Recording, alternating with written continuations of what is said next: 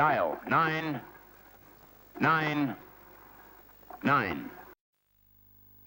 Before the advent of railroads, Great Britain's canals provided the only cheap form of transportation. Regent's Canal runs through the heart of industrial London and to some extent still provides the business firms along its banks with cheap and efficient transport.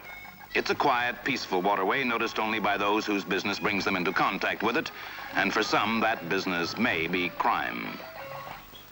For those who know about it, a trip along the canal is a pleasant way of spending a quiet afternoon. And you can even learn some history. James Brindley, who built the first canal for the Duke of Bridgewater in 1759, was almost illiterate. It's said that when he had a difficult problem to solve, he would spend several days in bed and think the whole thing out quietly. It is also said that he solved many difficult problems, which is, I suppose, another way of saying he spent most of his time in bed.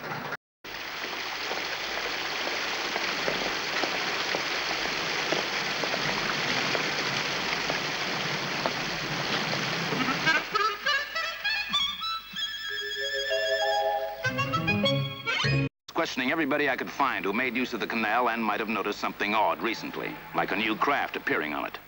How'd you make out? It's Maxie, all right. The mud on his shoes comes from the canal. Also, he's been seen recently in the company of Sandy Gordon and Stoker, both well known at the yard, and a man called Lacey, who isn't known. That's Lacey there. Oh, so it all ties up. And I got a feeling something's about to start. Now get hold of a walkie-talkie and get back here as soon as you can. Watch that boat, and if he moves, follow him, but keep your distance. I'll tell Lacey. Okay. I'll use QX5 as a call sign. Okay.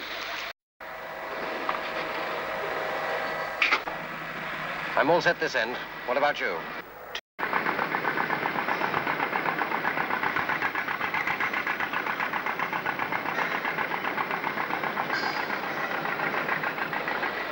Boat's slowing down now.